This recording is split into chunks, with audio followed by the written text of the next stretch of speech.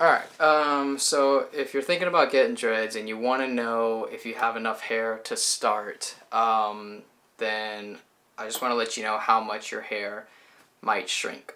So again, this is for my hair. I have like curly, wavy, thin hair.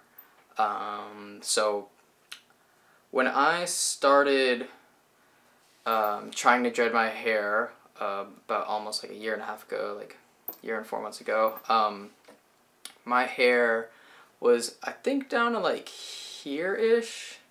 And you can see in the first videos on my channel, you can like accurately see exactly how long it was. I think it was about here. So a year and 4 months later, some of the locks are down to here. Some of the locks are down to like here-ish. These are obviously the ones that dreaded later.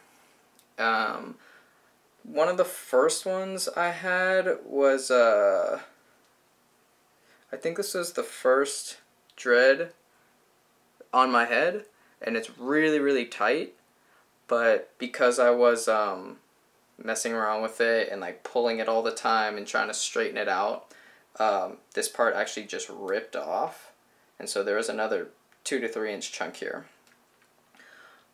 And like I tend to do that a lot, where I like keep messing with my hair and pulling out like the knots, because it would get like a long strand and then like a big circle knot at the bottom, and I wasn't having that, so I would like kind of peel it open and straighten it back out, which is exactly what I did to this one.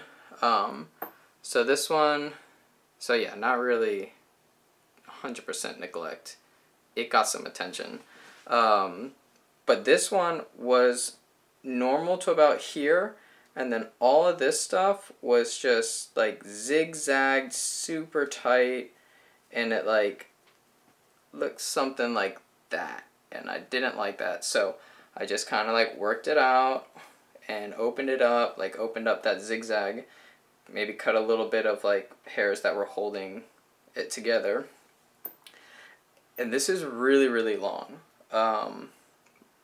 Like, my hair has definitely gotten longer since when I started, and that's because for a couple of reasons. One, because I mess with it and I do things like that, and two, because what happens is if you if you dread your hair the neglect method and just let it go, for the most part, besides separating and stuff, the hair that falls out of your scalp here, like if this is like the follicle right here, it will fall out and like get tangled up around here somewhere, and then this part will fold down and it'll look like it's the bottom of your hair, but it's actually the top part just folding down.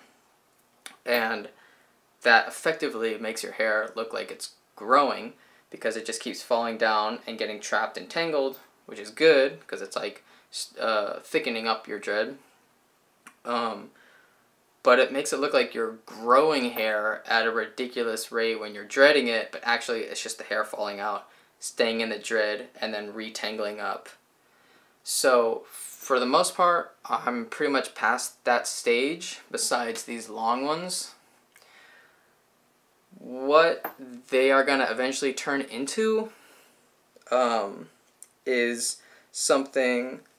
Here, let me take this band out. I marked it because I have a bunch of dreads and it's super hard to find the one that I'm talking about. Okay, so this one had a really weird thing where it was a long dread, and then it just literally like flipped back and then like tied itself, and like I don't know if you can see, but this is not long. So some of my hair is this long, some of it is this long. If it was all this length, I don't think it would look that good, because I'd have like a bob haircut of dreads, like something like that. I wouldn't like that. So I don't mind that I've kind of pulled a few of them out and lengthened them because they're still dreaded up, and I don't think it looks bad. But they are still shrinking, so, or maturing and shrinking and getting tighter. So, it's a weird rate of growing hair, when I mean it's falling down and retangling, and shrinking hair. The shrinking happens within like a 2 to 3 month period, like probably, I don't know, probably like 7 months into it, you'll start to see things really, really shrink up. Instead of being like kind of big fluffy dreads, they'll start to like really, really get tight and pull up and maybe do that zigzag thing. So you can keep that if you want, if it fits your style. If not, you can do what I did, take it out. But there will definitely be shrinkage, and you just have to like be prepared for that. So I would not start dreading your hair with at least a length that you would be happy for it to shrink back to. So if you have hair like down to here, you know, in a year it might get a little bit longer because of those reasons that I said, but when it shrinks and like really, really sucks up, it's gonna go at least there, if not more. So yeah, I would definitely say grow your hair out a very, very decent length. Don't start it when it's super short, you know? So this like Florida sun is crazy. There's like an afternoon thunderstorm right here, and then like the sun's right there, and they're just fighting. So I'll just end the video right there. Be prepared for shrinkage. It's gonna shrink up a lot. And yep, that's it.